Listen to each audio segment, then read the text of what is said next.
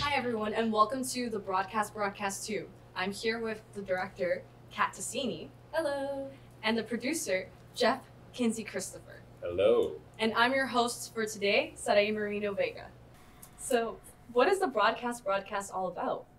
This is an event we created in tribute to Trish Keenan, the late musician of the band Broadcast, which was a British experimental electronic band.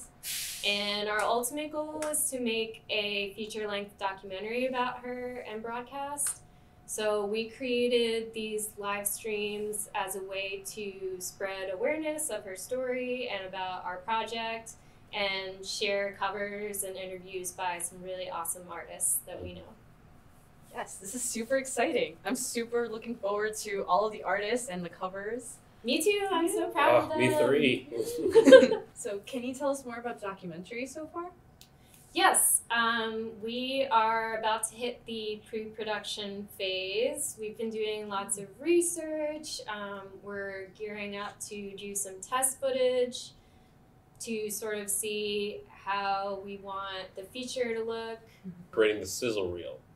That's what our next goal is. Our making sure that everything we have in place for archival research and, all of our gear is checked and double checked.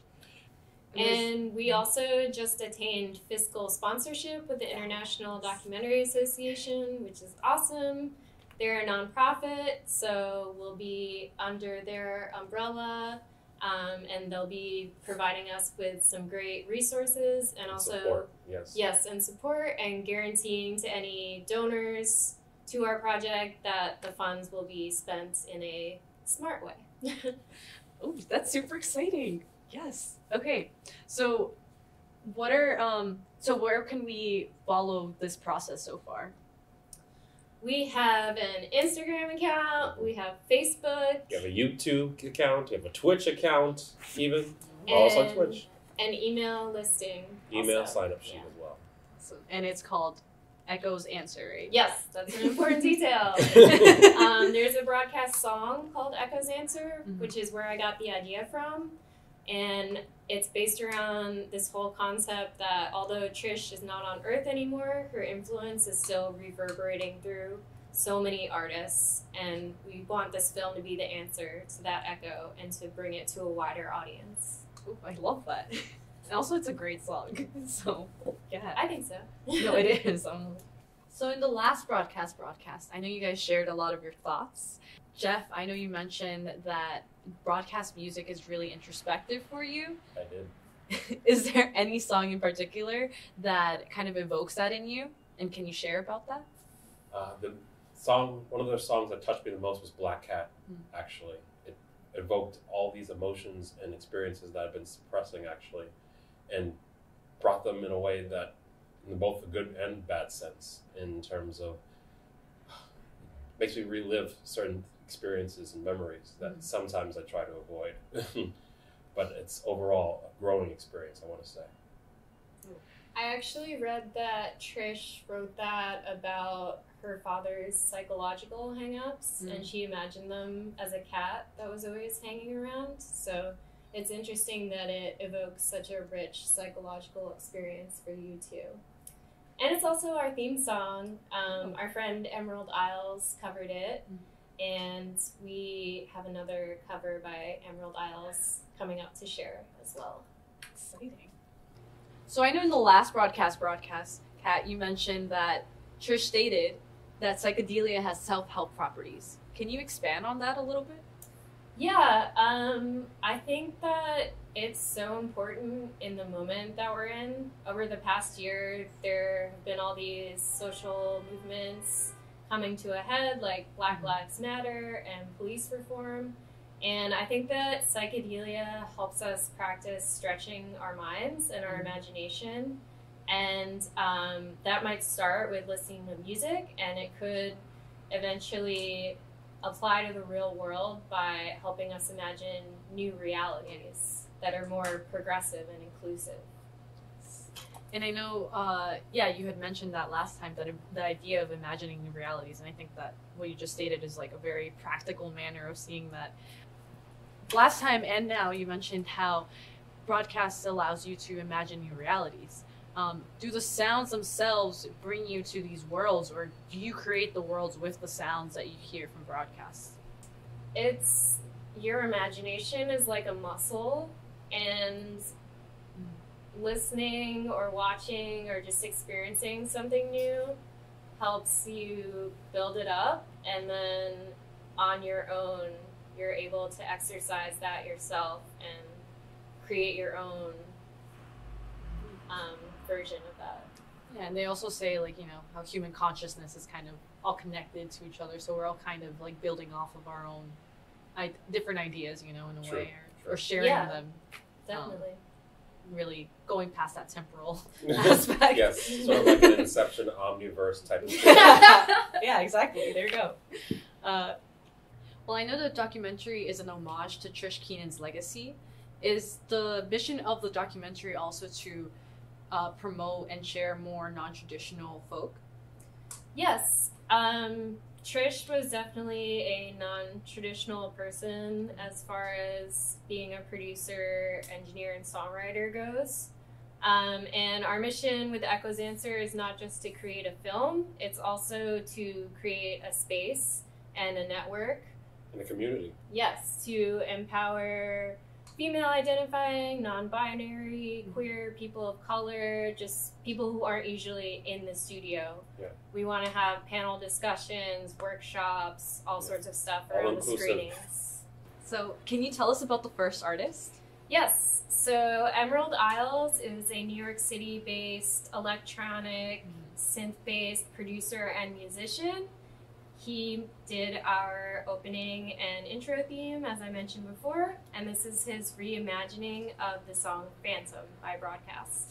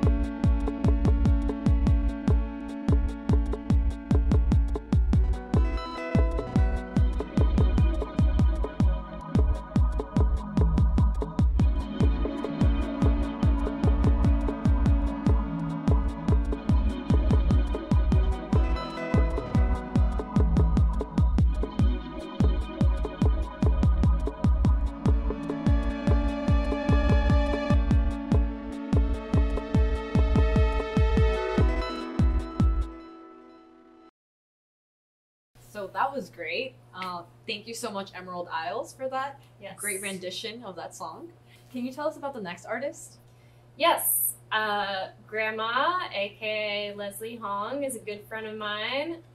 Also our connection to Our Wicked Lady. She manages and books here. She's a musician. She makes kimchi. She does it all. And this is her cover of Corporal.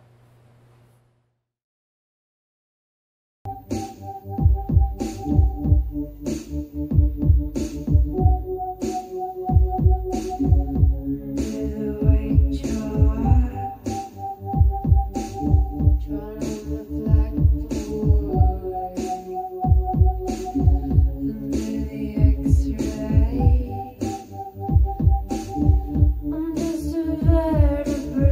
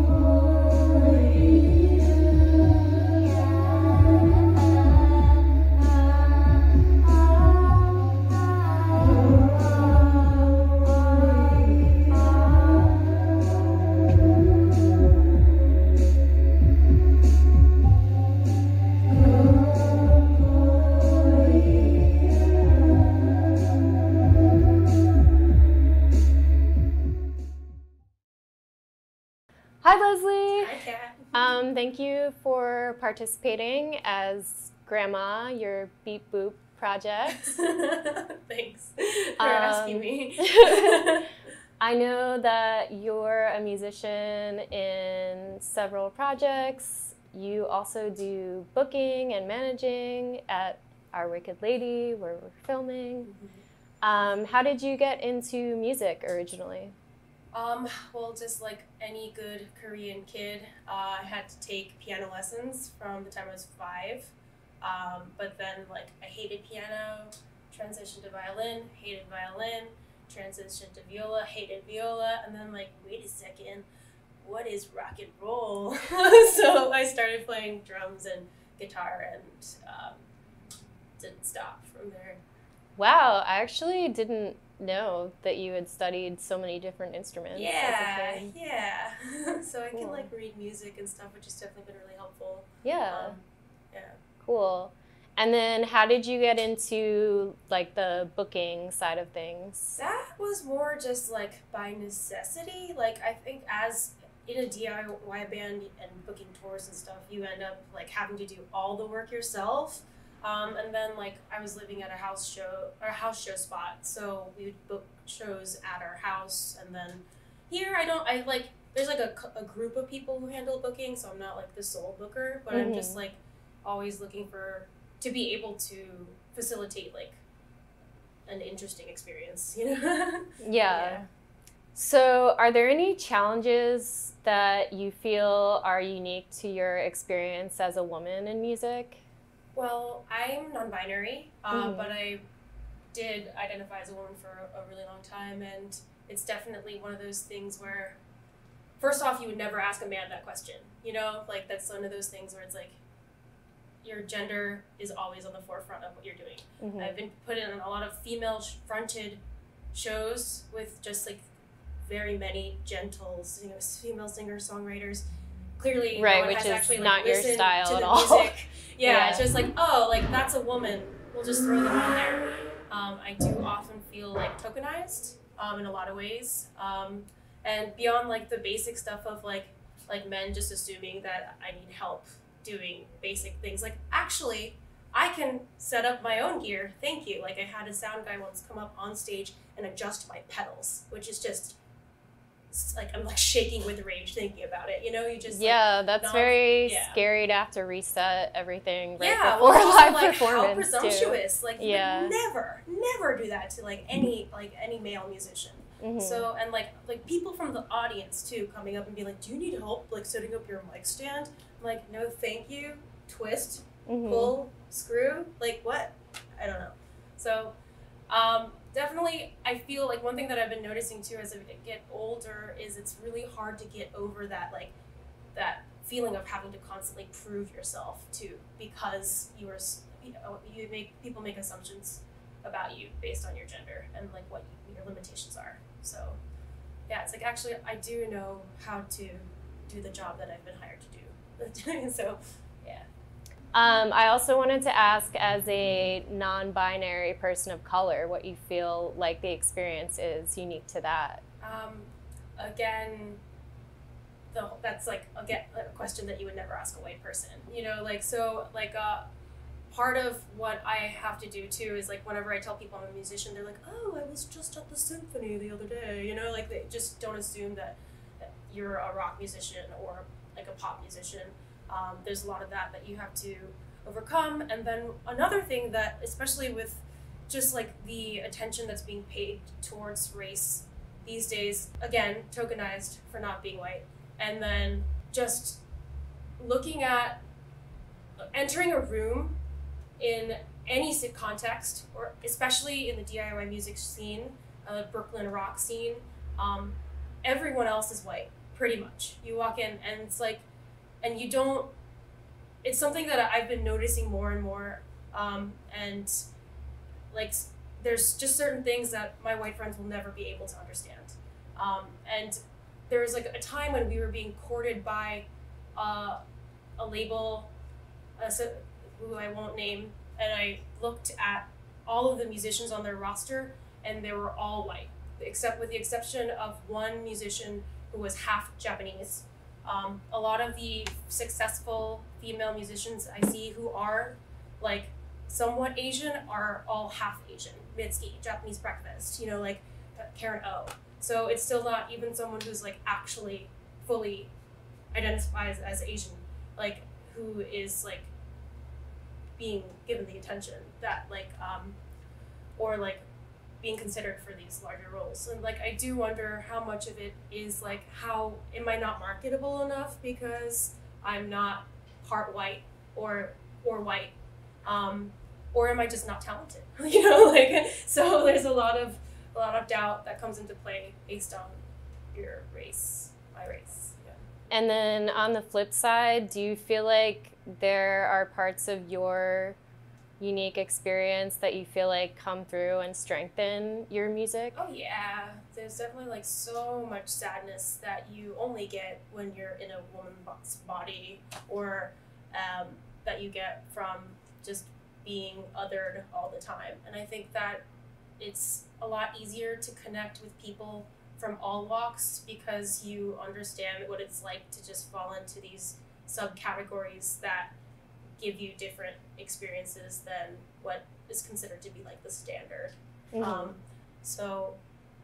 And it's this whole affirmative action thing, right? It's like, yes, I am tokenized, but yes, I feel like I have been given some opportunities that I might not have were I not like female or non-binary or Asian. So how did you get into broadcast? I think I was trying to figure that out actually, but I'm pretty sure it's from like my LimeWire days. You know, when I was just like the name looks cool, like this could be cool. Mm-hmm. So like, I actually only started listening to more broadcast when you asked me to do this, and I realized I'd never heard a full album. I just know like a few songs here and there, and I love all of them. So that's a very different experience yeah. to immerse yourself in one of their albums. Yeah. It's been really nice to like discover it, like something familiar but also new to me. Mm-hmm. And listening now. Happy to hear that. Thank you. How do broadcast and Trish Keenan inspire you? Well, in those LimeWire days, it'd be very infrequent that like accidentally it's like, oh, it's like a female singer, you know? It was very inspiring to hear not only music that like I couldn't even grasp how it was made. Like I feel like synth music was so foreign to me as like, you know, someone coming from a very acoustic like violin and guitar background. I love how weird that broadcast gets. Like and when I say bleep bloop music that I make, like it's definitely like I consider broadcast to be bleep bloop music too. Mm-hmm. So I definitely, she encourages me to be weird and also scary and beautiful at the same time. Like I feel like that's kind of what their music to me is about. Maybe not scary, but like, you know, haunting. Uncomfortable, yeah. Yeah, there is often, tension in the music, for sure. Yeah. Between the more, like, grimy, textural stuff, and then often her voice will be floating above, or some sort of beautiful sample. Yeah. Why did you choose the song Corporal to cover? Just, like, with the limitations of my setup, what I do with Grandma, I make live loops. I haven't delved into pre-programming yet. There's only so much you can do. Corporeal is one of those songs where it's just like the same notes over and over and over for the duration of the song, which I think is really fun to play within, to like have these parameters that you have to work around. So that's why I chose that one. It's always one that gets stuck in my head too. Okay. Yeah. And what was your experience of working out how to play it and playing it, singing it? Well, I'm one of those people who kind of believes that there's no point in covering a song unless you make it your own. So it was really difficult to try to take what is, in my mind, already a perfect song and like trying to come up with another approach to it. So it's definitely not true to the song the way it's recorded. My process in like kind of like exploring all the possible vocal harmonies you could come up with within this very tight structure of the song that already exists was fun. It was I just like kind of locked myself in the studio and just was like, I'm gonna do this now, and then next thing I knew it was like 5 a.m. So Oh, at like a home studio? I have a practice space not too far from my house. Cool. But it just has like a studio vibe. So yeah. Cool. Do you have any fun projects coming up that you'd like to plug? I actually just finished recording 7 songs, so a long EP or a very short album with a buddy of mine upstate, like Bessie. But it was like a wonderful experience. Like just stayed at their house for a few days, and his wife took the promo pictures for me, and that's going to be coming out on a small, mostly cassette tape label out of Richmond, run by a friend of mine. So it's called Quiet Ear Records. So, Cool. And is that under Grandma? Mm-hmm. Okay, Yeah, that's cool. a grandma thing. And then with like the full band, it's definitely been harder to do given all the COVID Yeah. things. But we're recording a live stream, pre-recording a live performance that will be streamed not live, like at a later date, this Thursday. So Yay. yeah. Exciting stuff. I just wanted to say that it's super cool that you are working so hard on this and have like assembled a very cool team of people who are devoting their time Including you. to your dream. Yes, me too. And it's awesome to be able to like work on something creative, like in this time. Yeah, I feel that so hard too. Yeah. And thank you also for participating. Of course. And for recording the cover and creating your video and doing Yeah. this interview. Yeah, thank you for having me. You're very welcome. So that was an awesome rendition of Corporal. Thank you, Grandma. Can you tell us more Thanks, about... Grandma. We love you, Grandma. Call your grandma. Yeah. Can you tell us more about the next artist, please? Sure. Joseph Salazar is another good friend of mine, another very talented musician, all around creative, has composed for movies and video games, and he's based in Austin, Texas. And this is his version of Long Was the Year.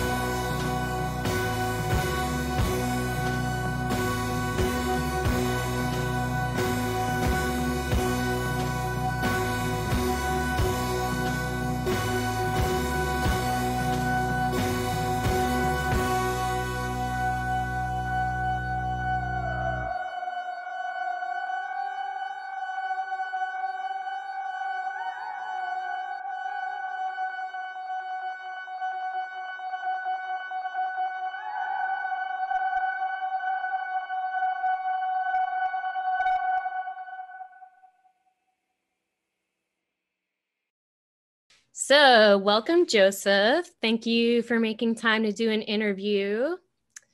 You are a multi-instrumentalist who I met playing music around Austin. I'm a big fan of your project, Technicolor Hearts.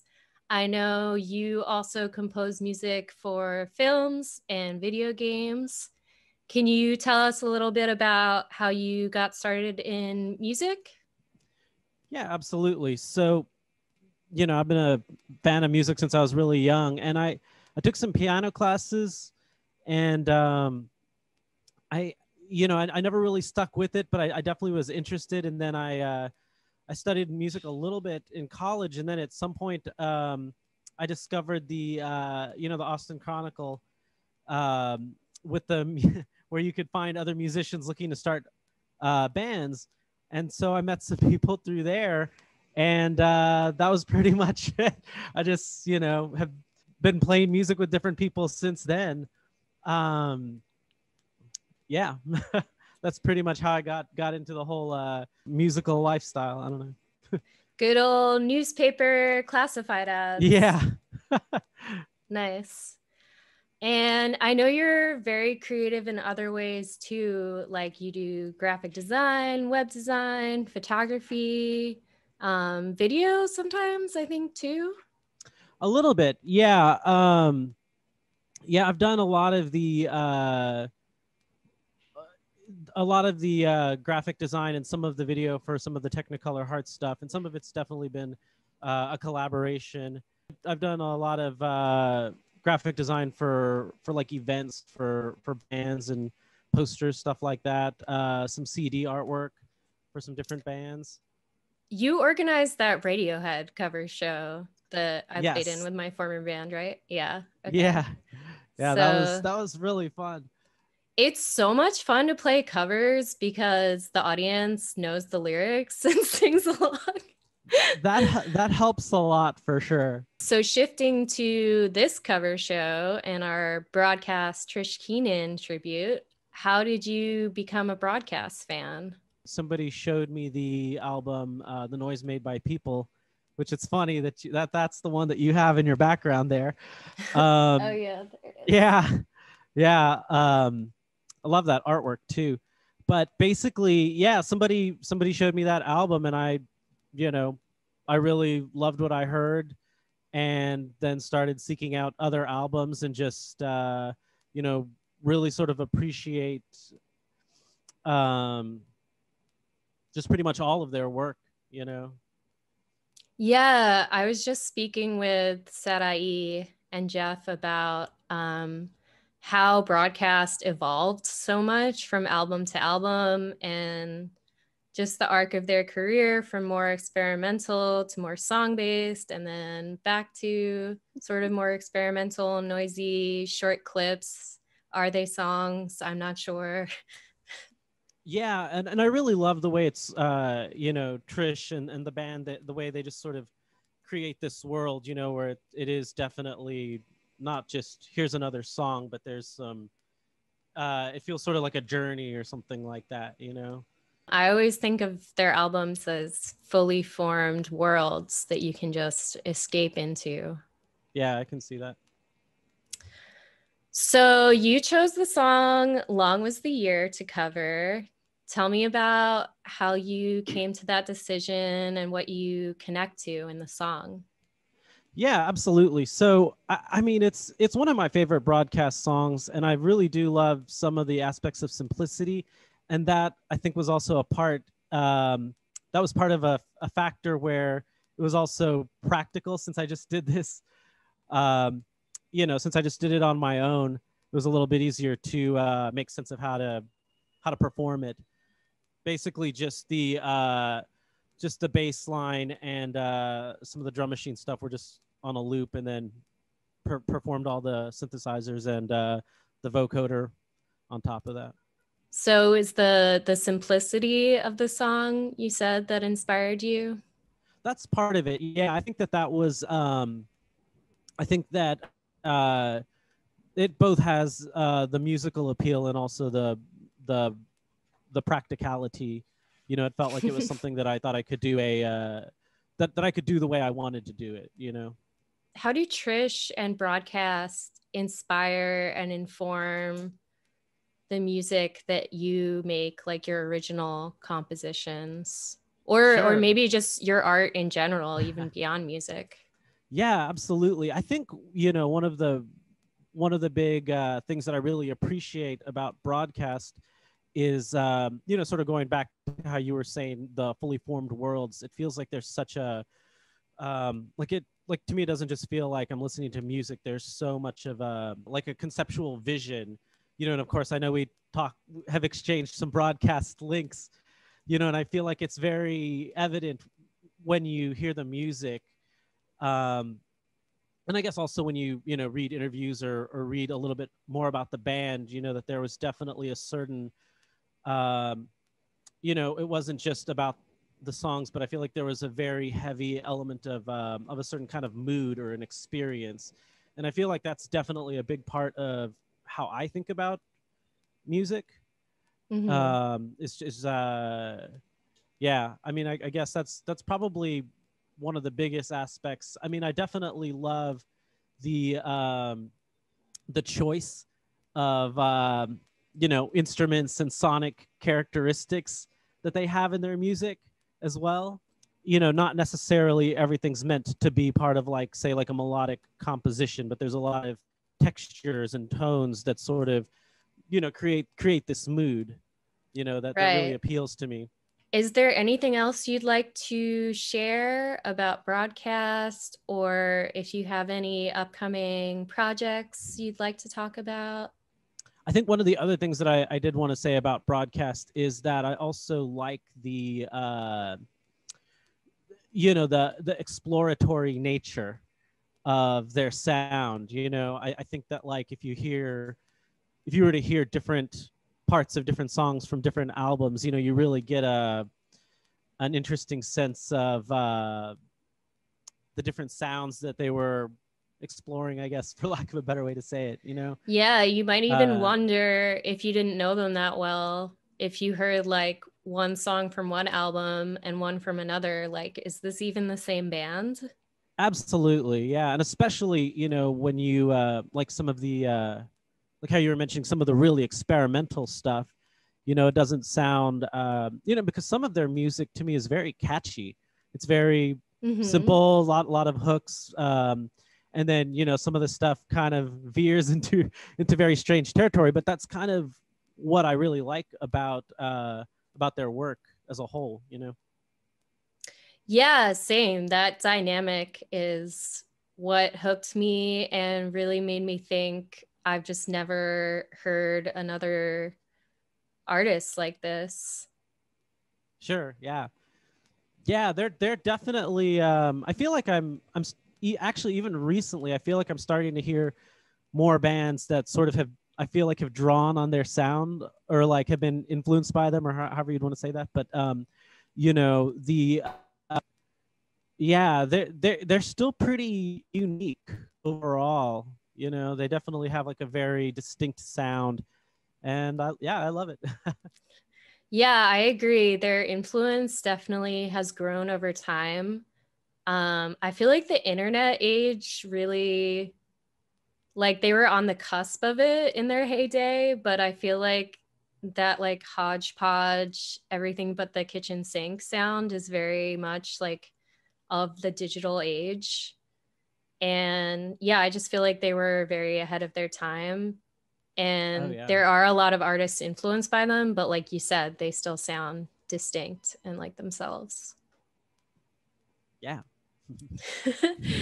So thank you so much. And Saraí is going to take my place now and discuss. I just want to say thank you. I'm so grateful to be a part of this. You know, I know we talk about broadcast a lot, and I'm really excited about everything you're doing. Thank you. Definitely, I'm very happy to be able to do this. I wanted to like expand a little bit on some of the questions that Kat asked, and because I know that you're doing that you did this cover on "Long Was the Year," and I heard that you like the simplicity of the song, And but I just wanted to expand on that and just ask, like, what kind of emotions like arise when you first heard that song by Broadcast, and kind of then was that the reason that you ended up choosing it, I guess, as well? There is definitely sort of a sort of like a haunting mystery to it that I like, and then also there's definitely I mean, obviously I don't know exactly necessarily what the song is all about or what her thinking was, Trish, and what she wrote, but yeah, there's just something about it that speaks to me, I guess. Yeah, I mean, I think the beauty is that you kind of interpret what you kind of get out of it, right? Like, sure. So whatever your emotions, you said haunting mystery. I think that is a perfect way of kind of stating your emotions on that. Like, it's mysterious, but it's haunting. Like, so there's like this sense of it's not just all that poppy happiness, like lucky, like happy go lucky. Sure. Some of the lyrics to me are very interesting. And I mean, I guess that's part of the mystery is I don't know if I know specifically what I'm interpreting from them, but the lyrics are very interesting too. And then, the other thing I was going to mention was the sort of hypnotic quality, with the repetitive, it's very repetitive with this progression that it has. And I definitely like that a lot too. Yes. I would love for you to explain to me your setup right there. So basically this is a Korg MS-20, and it's a monophonic analog synthesizer, semi-modular. It basically, you don't even have to use this section. This just sort of gives additional options for functionality. And I've got this moisturizer spring reverb. And then last minute, I decided to set up a few pedals too. I don't know, that could be fun. Got a reverb and a looping pedal here and a delay pedal. I'd set up this MS-20 because this was an instrument that Broadcast used.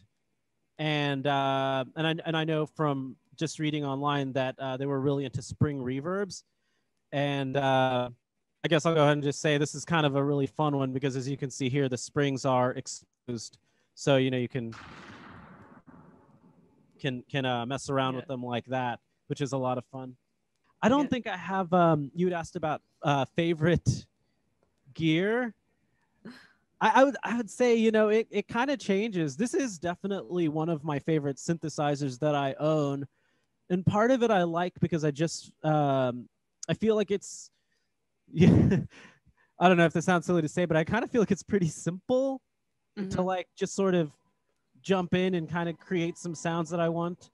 A big part of why I love synthesizers is just how they very much are great for exploring sounds. I know, like the loop pedals, obviously it goes like you can make one sound and it just keeps going, right? And just repeats. That's the loop pedal, right?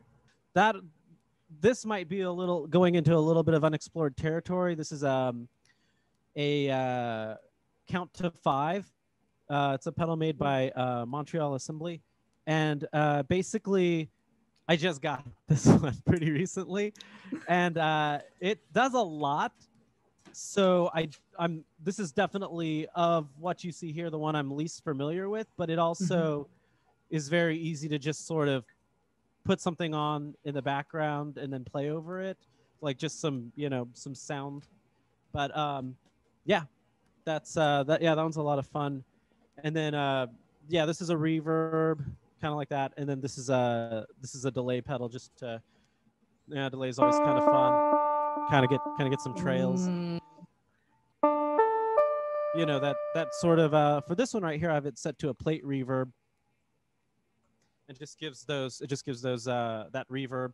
And then what I really like about this Dark World pedal is that it basically has 2 channels, and one just gives some of the more traditional, it's got a hall, plate, and a spring. It has those algorithms on that side, and then on the other side, it kind of gets a little bit more into some weirder qualities.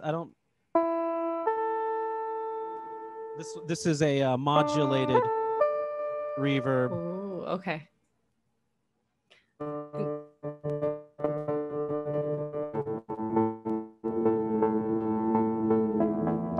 So yeah, so the computer's just playing that from here, and then I can adjust some of the reverb settings.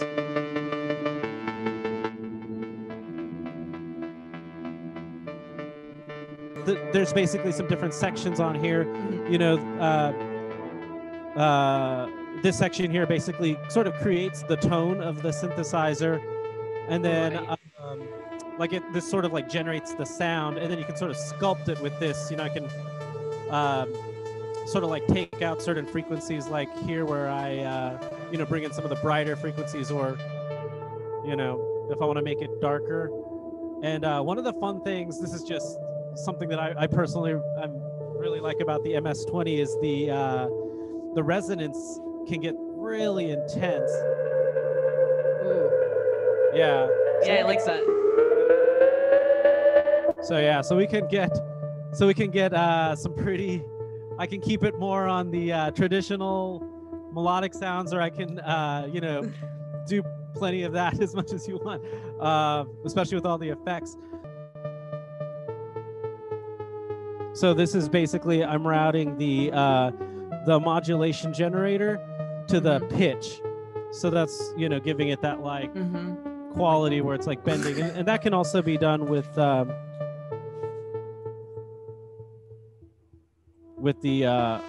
filters as well.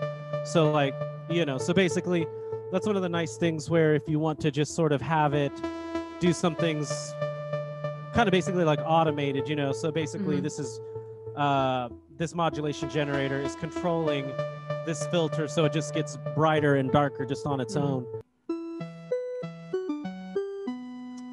So now I'm running the synth through this reverb.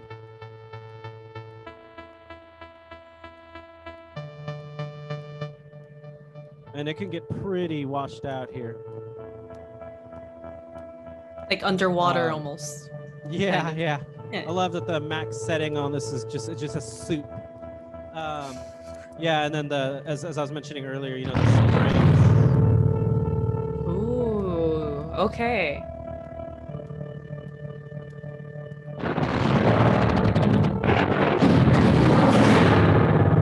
It's like crashing sounds almost. Do a real quick demo of this loop pedal here. Whoa.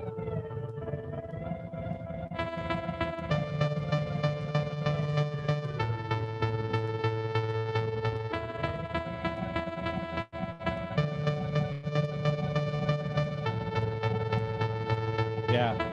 I didn't realize, I think, like, when you just first started this right now, right? I thought that, all of them kind of did like the same thing, but you can really tell that they all just create like their own worlds. And I don't know, that's super cool. I don't know. Yeah. So this is the reissue that they did a few years ago, but this synthesizer was originally released, back in the late 70s.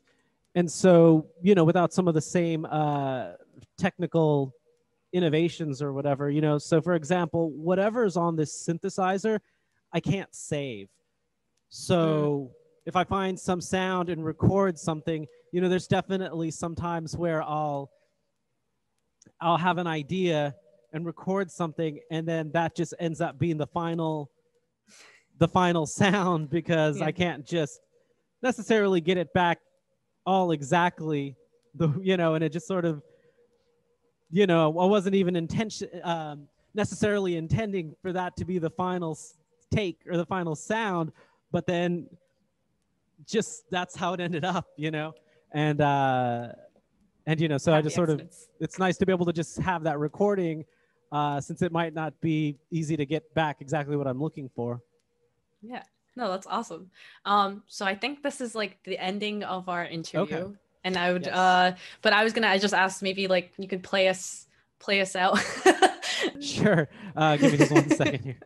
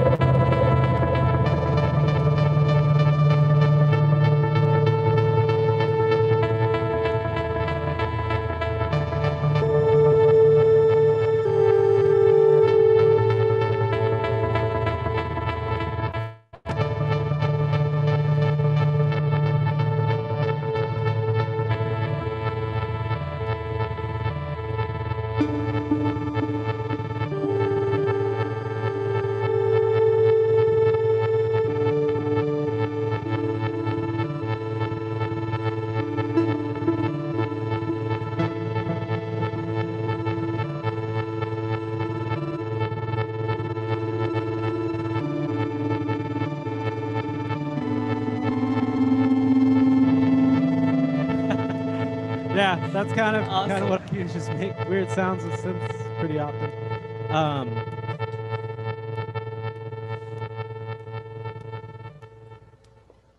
Well, thank you so much for your time, Joseph. We really appreciate it. And Yeah, thank you so much. It was a lot of fun. I hope you guys learned a lot about that gear demo with Joseph. Yeah, I know I did. And you did too, right? Most definitely. Yeah. Really interested in synths now. Tell us about the last artist. Our last group is Lost Girls. They covered Paper Cuts for us, but we didn't get to do an interview with them last time. So we interviewed Naomi Bessette of Lost Girls, and she told us all about being a musician, teaching music, and having a store called Sunflower and Friends where she sells instruments. Awesome. Let's take a look.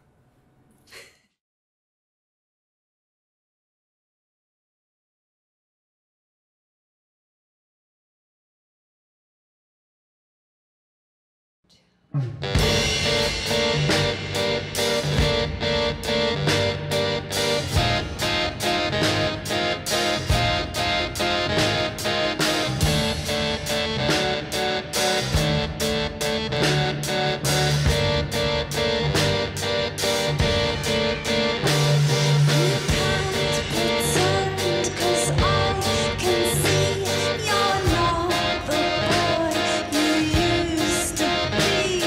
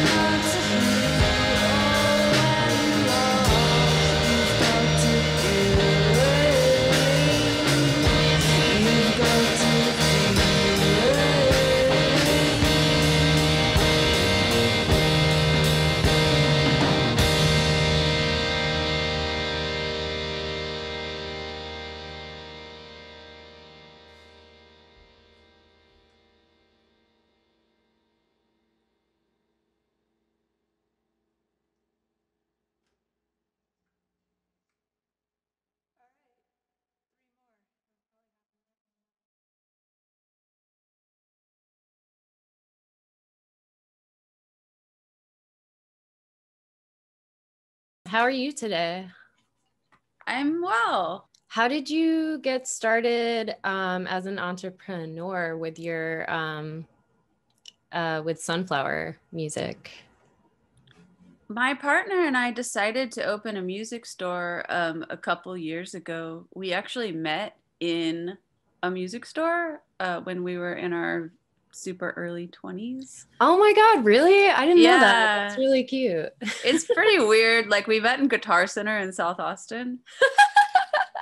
And it was I've been there. It did not strike me as particularly romantic, but it's super not. They don't have good mood lighting. But it was my first time there. I think I was 22, and you know, I used to nickname Guitar Center Dude Center because it was just like all dudes. Yeah. Especially back in the day. Now they like have to hire a few women, but back in the day, a lot of the marketing, I've seen Quaker devices highlight this, that like it's all aimed at dudes. Yeah, it's like rock out, man. Yeah. Or like a chick in a bikini like holding a guitar or something. Right. Yeah, especially back in the day. Well, so I walked in there with my bandmate, who was another woman, and we were like in our early 20s, and we met this really super nice guy who was working there, and it was Chaz, and we ended up becoming really good friends, and we were friends for like almost a decade before we got married. So we had a background together doing shows and playing music and things like that. And we decided to open a music store. We had been big collectors of vintage music gear for a long time. And I had always taught violin lessons. So we wanted to have a space where we could do what we're both good at. And he works on instruments. He's a luthier and amp tech. So we teach lessons, we have a music shop, we have a repair shop, and we just do it all under one big umbrella called Sunflower and Friends. And it's fun for me because I get to do all the art. My background is in art and graphic design and whatnot. So I started just kind of going a little hog wild with this whole sunflower concept. I think we're the only sunflower themed music store probably in the world. Yeah, I remember seeing that on your Instagram profile, I think, which is very cute and makes me smile all the time. I feel pretty good making that claim to fame. And I think we're also, I mean, I don't really know this, but we might be one of the only, like, at least part women-owned music shops in, I don't know, maybe Texas, or maybe if you're listening out there, sorry, other lady music store owners, but I've never met a if lady you're listening music store out there, owner. Reach out to us. Yeah, we want to know who you are. We're on a short list. I also wanted to ask you how you originally got into music, because I feel like I read in one of your posts recently that you're from a musical family. I originally started playing violin when I was 11, and my mom had an old violin, and she had tried to learn as a kid, but she had moved a lot, so she didn't really get to continue with that. And wow. So you're kind of like living out her unpursued dream a little bit? A little bit. It's not weird or anything, but you know, that was a thing. That's how it started. That was a thing where we just grew up knowing the violin was in the house and I wanted to play it really bad. So I joined the orchestra at my school. So that's how I learned. And I played in the orchestra through college at UT. And I became a violin teacher when I was about 16 and started teaching kids how to play. And when I was 18, I joined my first band, and it was me and another girl. And yeah, after that, I was in an all-female band and toured around the country and in Europe and whatnot. And then after that, I was in my own band, Technicolor Hearts. So that's kind of been the lead up. So yeah, just general music background. I do have both of my grandpas are musicians. One was just like a really good saxophone player / painter, and my other grandpa, who I didn't know or grow up with at all due to some family craziness, was a guitar player for Sam the Sham and the Pharaohs. Oh, cool. Who did Wooly Bully. Yeah. And, that's so great. I didn't even know that until I was 14 though, because my mom didn't mention it since I was estranged from my father and his side of the family. So kind of weird, but also kind of a interesting tidbit of history. Yeah, for sure. Do you feel like along the way, being like a musician and a booker and a teacher and an entrepreneur, at any point you experienced any challenges that you feel like are unique to being female? I feel like for the most part, I've gotten pretty lucky compared to some of the stories of my female peers out there. When I was in Ancient Ribbons, people always say, you know, like, oh, wow, since y'all toured like 6 months out of the year, you must have like got a lot of like, you know, just like creepy dudes at venues and stuff like that. But yeah. I think actually being 3 women that were like kind of punk rock, like it was a garage band where I played violin and the lead singer played guitar, but she's kind of scary with like bright orange hair, Natalie Ribbons, who I was saying from telenovela. And then the drummer who's, you know, like got hairy armpits and tattoos. And, you know, we were just a little like, hey, but in a delicate vintage dresses from the 50s and 60s sort of way. So it was like a weird, nobody messed with us. That's awesome. That's really actually cool. Like one of my fantasies, to be in an all-female punk band. It was kind of intimidating, I guess. For like to us, we were just being ourselves. But I think that was part of the reason why nobody messed with us. And then when I was in Technicolor Hearts, you know, I would get stupid comments like, oh, are you the roadie? And I'm like, here I am in my head to toe ensemble. Yeah, like sequin gown, floor length sequin gown with like glitter all over my face, and I'm all decked out. And, you know, I'd get like, oh, are you the roadie? And I'm like, yeah. What about broadcast? How did you get into them? And how did you choose the song Paper Cuts? So I got into broadcast through my Technicolor Hearts bandmate back then, Joseph. And he was super into them. And it must have been about 2011. It was right before she died, which was a shame. I think they had just played Fun Fest in Austin, and I had missed that. I watched some of the footage. Yeah. So yeah, I just very cool. I missed that. Oh. So, and then it was like, oh, here's this cool band that you never heard of, and then I got so into it, and it was right when we were forming Technicolor Hearts, so it was an influence. And then she died, like, I want to say within a few months.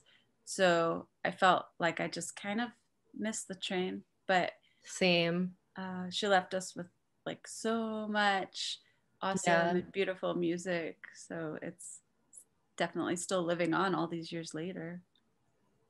For sure. Is Paper Cuts like a personal favorite, or did Mary pick that one? I think we all, yeah, it's one of the best ones on that record. I think it's one of the best ones they have. Like, to me, it's like their hit. And I always loved watching that video. I was just gonna say I love the video too. Yeah, Joseph. And your video. Oh, thank you. I think Joseph showed me that video. That's how he got me into the band. Oh, that was your introduction to them. I think so. Okay, Yeah. very cool. Was there anything you wanted to talk about that we didn't get to? I guess what's mostly on my radar right now is Sunflower and Friends. It's kind of like more than a shop, it's like a lifestyle. So that's awesome. What we have going on here is the store. It's a vintage music shop with like psychedelic sunflowers everywhere.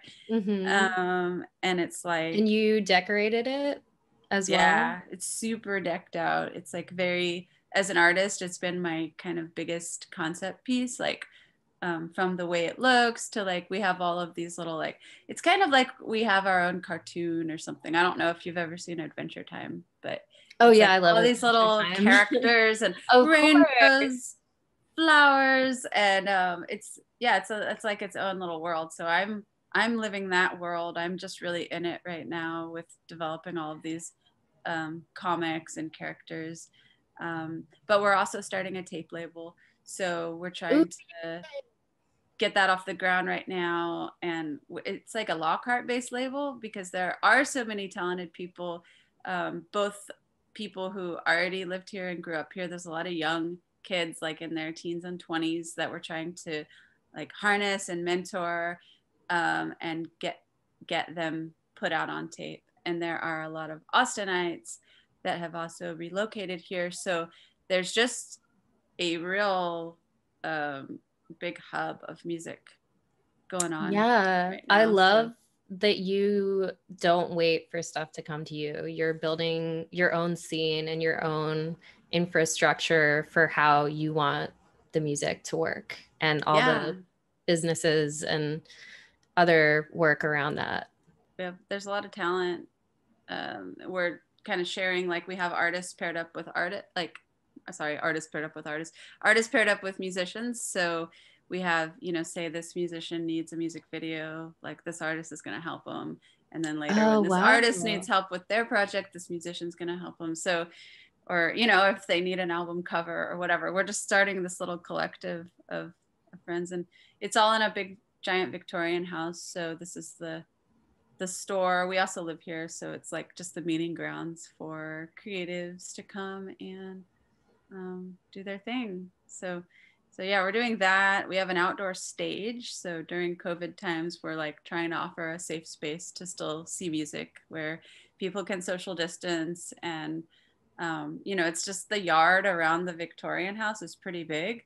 So we built a stage out there and we're hosting very small, intimate outdoor performances and just kind of seeing who materializes and comes up and deciding from there who's going to be released first on the tape label. So it's been really neat and fun.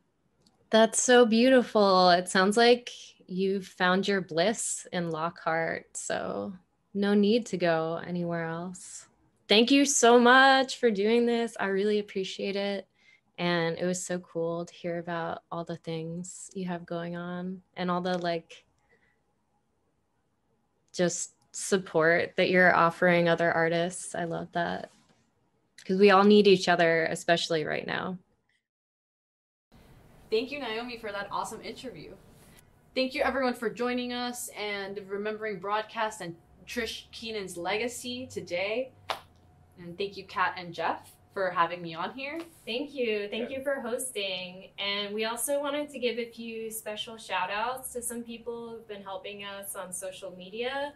Thank you to Dr. Chris Smith for all the support on Instagram and for donating. Thank you to Marie, aka Saraí, for sending me lots of photos and articles and other information. Thanks to Susan Warner for running the Broadcast and Related Music Facebook group, which has been such an amazing resource. All the people on there are awesome. Everybody's following us on Instagram. And Nick Daly for putting together the broadcast archive. I've really been digging into that in my research. Yes. And thank you for joining us. Yes, thank you for watching. Yes, and on this journey that we are on, we are moving forward. So keep watching. Yes, and thank you, artists, and our Wicked Lady as well. Yay! Yay! Bye! Bye.